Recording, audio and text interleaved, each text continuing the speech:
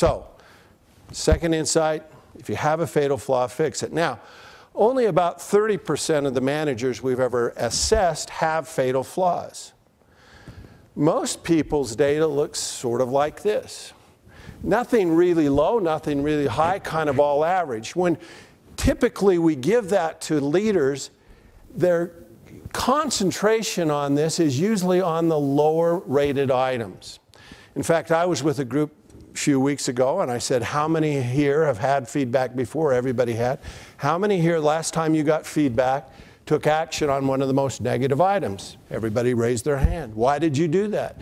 Isn't that what we're supposed to do? Isn't that why you assessed us? You measure us on these characteristics, we work on the lowest rated item. That's how we improve. In fact, you know, performance improvement for most people means fixing weaknesses. That's how we tend to improve.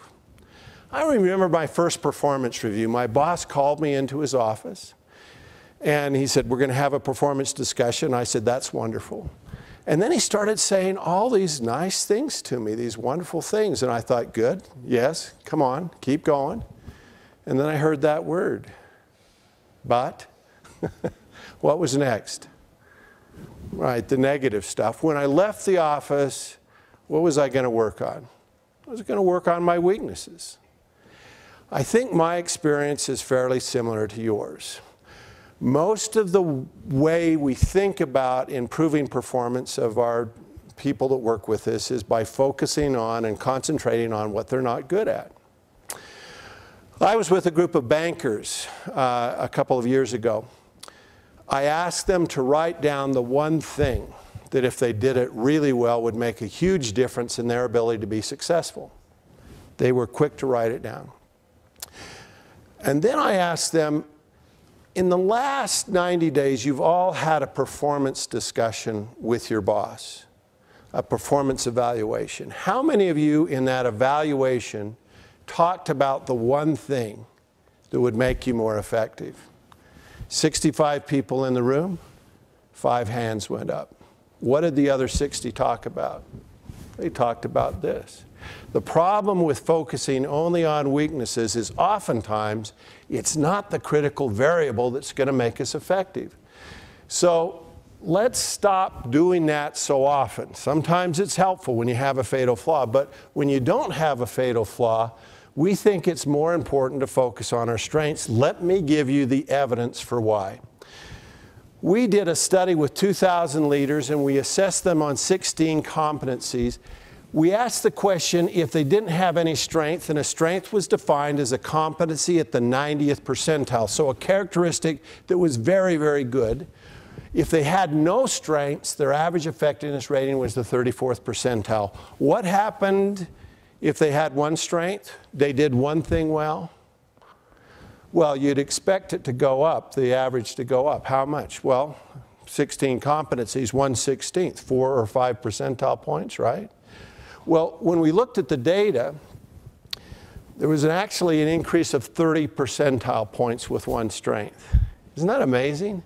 If you did one thing well, you went from the 34th percentile to the 64th percentile. Why?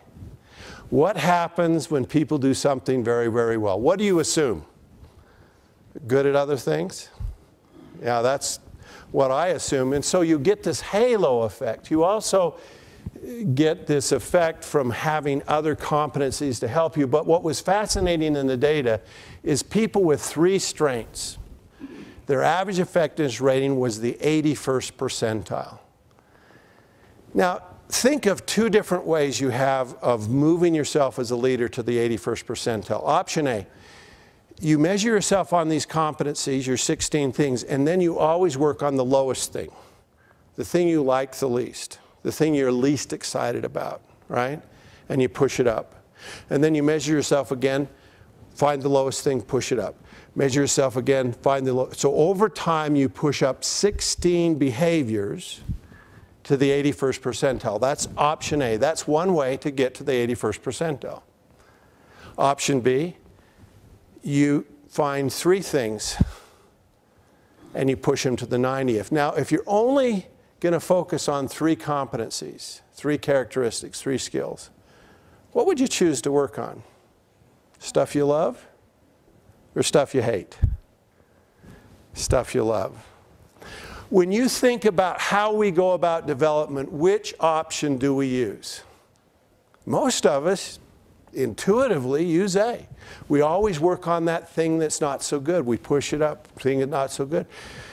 But you know what? When we measured people that worked on their strengths, what we found is that they improved twice as much as people that focused on their weaknesses. Why? Because they like it. Isn't this incredible?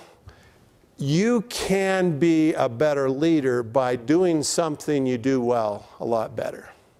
It wasn't the absence of weakness that created great leaders. What was it? The presence of strength. Well, that was another insight for us, that the key to improvement is developing strengths. Let me share one other insight with you.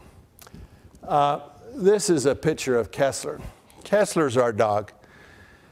Now, we've had Kessler for several years. After we had him for about a year and a half, I thought about Kessler and all his strengths and weaknesses. I had a big list of weaknesses. Kessler doesn't mind real well. He tears up my backyard. He digs holes. And he tends to, you can play fetch with him, only he just goes and gets the thing you throw, and then he plays keep away from you. He doesn't really bring it back. If he gets out, he plays a fun game called Catch Me If You Can. And it's about an hour's worth of time trying to chase him down to get him back in the pen. You cannot let him off his leash. If you take him for a walk, he drags you. This dog didn't seem to be very effective to me. I didn't see the value of this dog. But a trainer he had put him in the team with 6 other dogs. And this is a picture of Kessler. Kessler's right here. You notice he's looking at a squirrel over here. But these 2 dogs right here are well-trained lead dogs. Now, Kessler, when he's in a team with 6 other dogs, he's brilliant. He can pull a group of people 20 miles, and he loves it. You ever been on a great team with a group of people that raised your level of performance? Do you know what that's like? There's a tremendous value from finding a group of people that are going to raise your level of performance. That's what Kessler taught me here. That when he's on a dog sled with 5 other dogs that know what they're doing, he's brilliant. And he acts like a champion, and he knows what he's doing.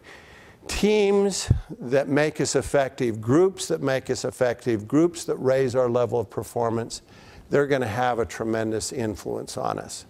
So my advice to you is be part of a great team that can lift your performance. Thank you so much. I've enjoyed being here.